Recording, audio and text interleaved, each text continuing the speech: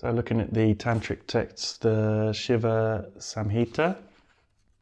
So in chapter 2, it starts to bring in the concept, doesn't directly call it soma or agni, but we can see exactly how they match up.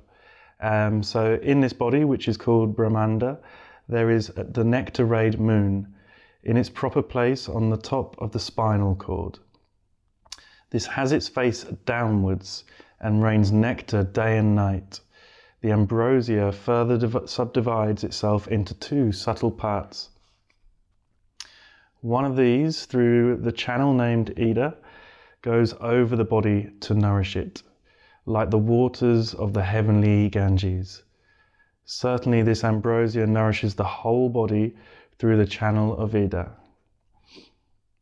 This milky ray moon is on the left side.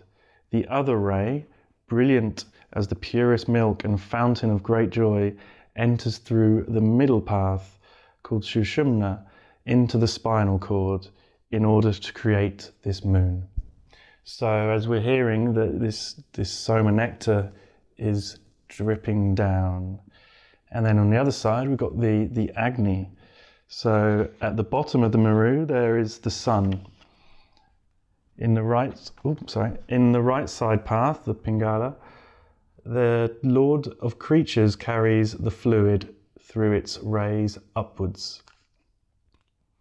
It certainly swallows the vital secretions and ray-exuded nectar. Together with the atmosphere, the sun moves through the whole body. The right side vessel, which is the Pingala, is another form of the sun and is the giver of nirvana. The Lord of creation and destruction moves in this vessel through auspicious ecliptical signs. So, as you see, you even hear the destruction of the sun, the fire. But as they say there, it's also a necessary. So we need these 2.